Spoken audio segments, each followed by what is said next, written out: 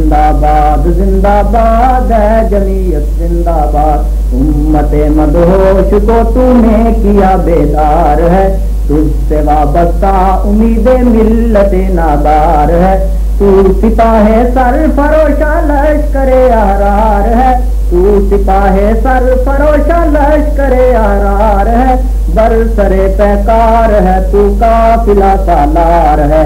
जिंदाबाद जिंदाबाद है जमीयत जिंदाबाद, जिंदाबाद जिंदाबाद है जमीयत जिंदाबाद, जिंदाबाद जिंदाबाद है जमीयत जिंदाबाद।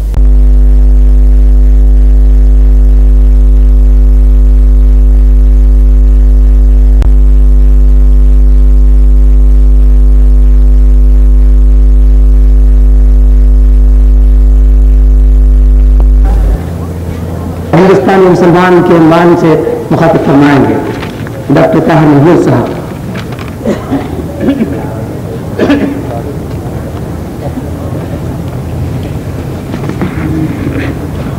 महमूदुहु व नुसल्ली अला रसूलिहिल करीम। बिस्मिल्लाहिर रहमानिर रहीम। सदर मुहतरम, respectable guests, respectable members of the audience, I have been asked to speak to you on Constitution of India and the Muslims. I do not know political jargon and I am not a public orator. I can speak to you only in the legal language. I am a simple believing and practicing Muslim who has spent his life in the study of law and particularly the law of Islam, and that's all that I can claim as my credentials to be here, to be speaking to you. From the caption of the paper which I have been asked to write, that is caption, that is the Muslims and the Constitution of India, what I understand is that I have to explain to you where the Muslims of this country as a community stand under the Constitution of India, what rights they derive, what rights they enjoy under the Constitution of India, and how they can exercise those rights. What is their overall legal position under the Constitution of India. I have before me the overall caption of this symposium, that is Islam for Peace, Progress and Salvation, and I have before me the caption of this particular session, which has been titled as Milli Session, and it is within the precincts, within the limitations of these titles of your general symposium and of the present session that I am going to speak to you of the position of the Muslims under the Constitution of India. There is a brief written paper which, with the permission of the chairman, I present to you. The basic theme of the Indian Constitution, in the light of which the legal status and the rights of the Muslims of this country may be determined, is what is called secularism. In 1947, at the advent of independence, after centuries of foreign domination, we adopted the ideal of secularism and infused it into the provisions of the National Charter, which we enacted, adopted and gave to ourselves on 26 January 1950. Notably, however, the newly adopted Constitution did not then formally declare India to be a secular country. A formal declaration to this effect was made not less than 27 years later by the means of an amendment in the preamble to the Constitution effected by the Constitution 42nd Amendment Act of 1976. What was, we should think, what was the idea behind allowing this long time of over a quarter of a century preceding the formal inclusion of the ideal of secularism in the preamble to the Constitution?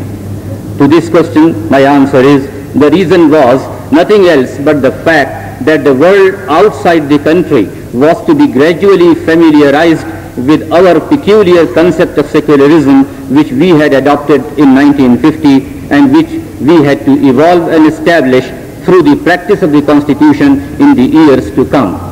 This concept was very different from the idea of secularism which the United States had developed, and also from that which the Soviet Union had given to the world. Under this Indian concept of secularism, there was no Soviet type of irreligion or allergy to spiritualism. There was no US type iron wall of separation between religion and the state. By virtue of our national concept of secularism, we were to become neither anti-religion nor profane to spiritual values. Our constitutional notion of secularism revolved around the ancient Indian tradition of Sarva Dharma Sambhav and around the Quranic exhortation, Lakum Dinukum Waliya Deen. It meant an unqualified equality of all religions in the eyes of the state in India and in the eyes of the law, and denial of any privileged position for any particular religion in the affairs of the state and in the governance of the country. No disrespect to any religion, no abhorrence for any spiritual tradition, complete freedom of conscience, equal opportunities of development for all faiths and beliefs, and no discrimination against any individual or group on the ground of religion. These are the explanatory clauses without which one cannot understand the epithet of secularism as used in the Constitution of India. By virtue of this distinctly Indian national and constitutional ideal of Islam, Mr. Chairman, ladies and gentlemen, Islam as a by virtue of this distinctly Indian national and constitutional ideal of secularism, Islam as a religion must enjoy in this country the same socio-legal status as Hinduism, and the Muslim Millat the same socio-legal status as the majority community. It is in the light of this basic constitutional position that we have to examine where the Muslims stand individually and collectively under the constitutional setup of the sovereign, democratic, socialist and secular Republic of India. As far as individual Muslims are concerned, all the fundamental rights under Part 3 of the Constitution are their rights as much as of any other Indian citizen. Among these constitutionally guaranteed fundamental rights are the rights to equality before the law and equal protection of laws, equality of opportunity in the matters of public employment, freedom of speech, expression, assembly, association, movement, residence, profession and occupation, protection of life and personal property, and of course, freedom of conscience.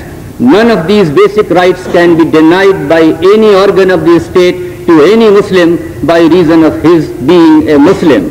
Moreover, under the freedom of conscience clause of the Constitution, every individual Muslim is entitled to the right to freely profess, practice and propagate his religion. In this respect, no discrimination can be made by the state between the Muslims and its other citizens. All are equally free, legally and constitutionally, to profess their religion, to practice the tenets of their religion, and to impart the virtues of their religion to their fellow citizens. For the enforcement of the right to religious freedom and of every other fundamental right, like all other citizens, the Muslims have a fundamental right to approach the judiciary, the Supreme Court and the High Courts by appropriate proceedings. As far as the Indian Muslim community as a whole is concerned, the Millat-e-Islamiyya Hindiya has the constitutionally established status of a distinct religious denomination under Article 26 of the Constitution, of a distinguished section of citizens under Article 26 and 29, and of a sizable religious community under Article 30 of the Constitution. On the whole, the Muslim community in the country is a collective member of the Brotherhood of Indian Religious Communities, noticed and recognized by the Constitution within the generality of the vast Indian nationhood. As a community, the Muslims of India collectively enjoy under the Constitution many valuable fundamental rights, including the rights to establish and maintain institutions for religious and charitable purposes, to manage their own affairs in matters of religion, to own, acquire and administer movable and immovable property, to conserve their languages and scripts, to preserve their distinct cultural traditions, to establish and administer educational institutions of their choice, and to impart religious instruction to their children. Like the rights of individuals, these collective rights of the communities too are made by the Constitution fully justifiable, fully enforceable by the courts. I have briefly narrated to you, ladies and gentlemen, the constitutionally guaranteed rights which the Muslims of India have, which they share with other Indians individually and as a group. All these fundamental rights of the Muslims as individual and as a community, as enshrined in the Constitution of India, do furnish a very healthy and democratic picture of their ideal legal and constitutional status in this country. This vast gamut of constitutional rights and guarantees were accorded to the Muslims on a par with other fellow citizens by the framers of the Constitution, working under the guidance and the inspiration of the father of the nation and those other noble souls among whom there were many Muslims whose struggles had heralded in this country the era of independence, democracy and national progress. All this is written in the National Charter, well and good. The question is whether these rights are being really enjoyed by the Muslims. To that, the answer, it's very difficult to give an answer to that. If I can give an answer in the language of an Urdu poet, I am reminded of a sher of Allama Anwar Mirzapuri or some other poet. लोग समझे थे ये इनकलाब आते ही नज़्म कोहना चमन का बदल जाएगा. लोग समझे थे ये इनकलाब आते ही नज़्म कोहना चमन का बदल जाएगा. ये खबर किसको थी आतशे गुल से ही तिनका तिनका नशे मन का जल जाएगा. As regards violation of the constitutional rights of the Muslims, individual and collective, which unfortunately is by no means exceptional in this country and which is increasing day by day, it is the sacred national duty of every Indian citizen to have recourse to all constitutional, legal and social strategies for a total stoppage and prevention from their recurrence. This is a fundamental right. I mean to strive for the stoppage of the violation of the rights of the Muslims. This, I say, is a fundamental right which every Muslim of India must assert, and a sacred constitutional obligation which every other non-Muslim citizen of this country must agree to discharge willingly and diligently.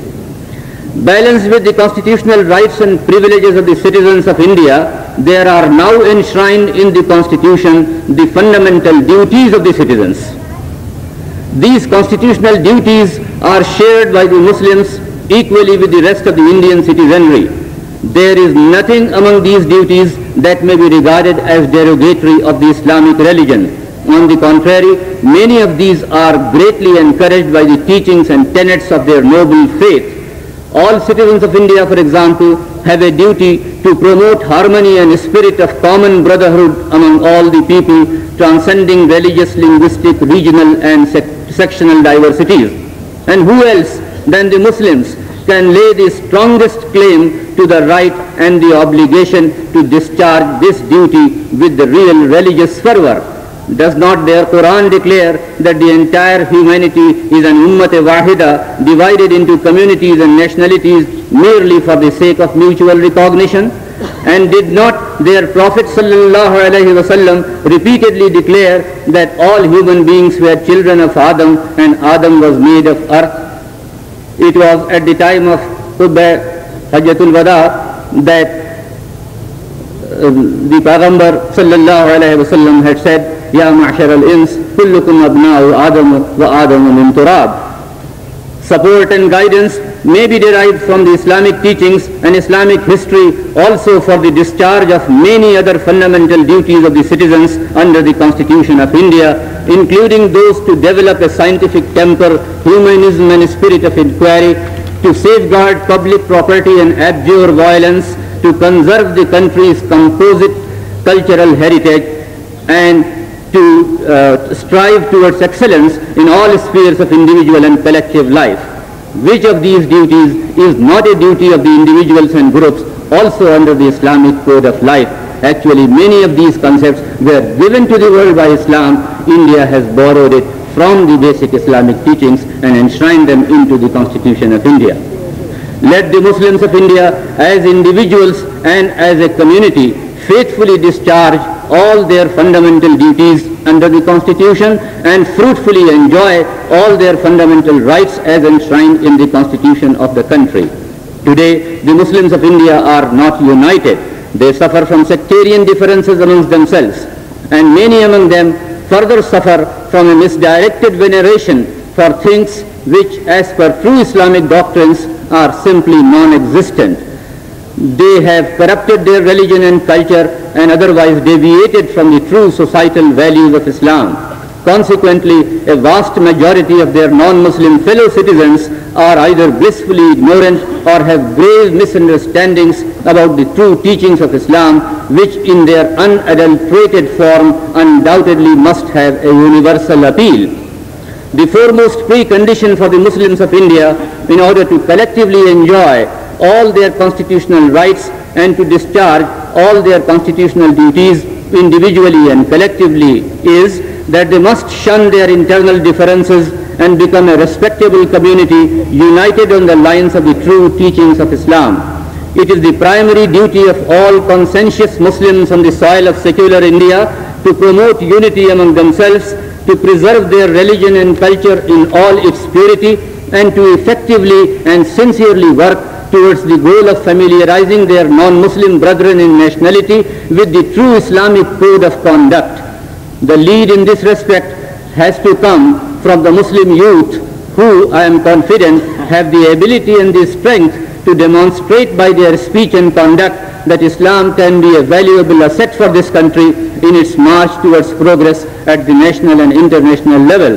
The Constitution of India does not stop its Muslim citizens from fulfilling this sacred obligation to their noble faith.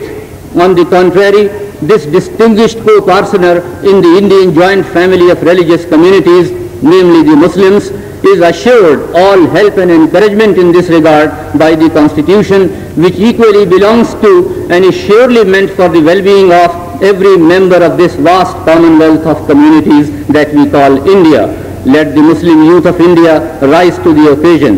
The Indian nation, as also the international Muslim millat, is eagerly looking towards them for the discharge of this sacred obligation on their part. I will end my speech with the prayer in the words of the late Maulana Altaf Hussain Hali. ऐ खासान रसूल वक्त दुआ है, उम्मत पे तेरी आके अजब वक्त पड़ा है। जो दीन बड़ी शान से निकला था वतन से, परदेश में वो आज गरीबुल गुरबा है। तदबीर नहीं कोई संभलने की हमारे, हाँ एक दुआ तेरी के मकबूल खुदा है। हिंदुस्तान जिंदाबाद, मिल्लत इस्लामिया कायंदाबाद।